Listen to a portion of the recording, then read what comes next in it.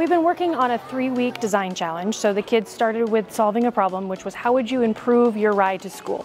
And they did an individual design the first week.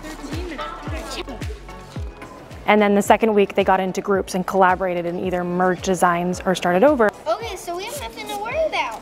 A lot of it has been focusing on collaboration, is the challenge of going through your idea to a team's idea to working together and adapting and working on how that's going to work, especially since they've spent a lot of time isolated this last couple of years, and I really wanted them to get to know each other as a team, as friends, and then be able to understand that you're not always going to get your way, but it can still be really amazing. And I think that's what we learned the most these couple of weeks, is just being flexible and being patient too.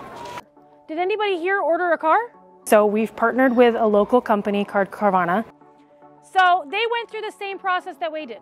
They asked, what is the problem we need to solve? Delivering it to our customers. They brainstormed ways to make it work. They planned as a team to come up with an idea, a design, or a model.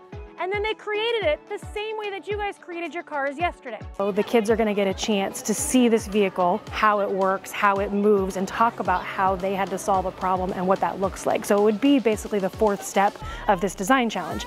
What if I told you that Mr. Robert and Miss Devin decided that they wanted to make a delivery to each and every one of you? This company has done something really amazing that the kids don't know about, is that they're actually giving every child a small car that they get to take home with them. And I hope it helps them see that these visions can become something amazing. But all of your ideas is what makes things amazing.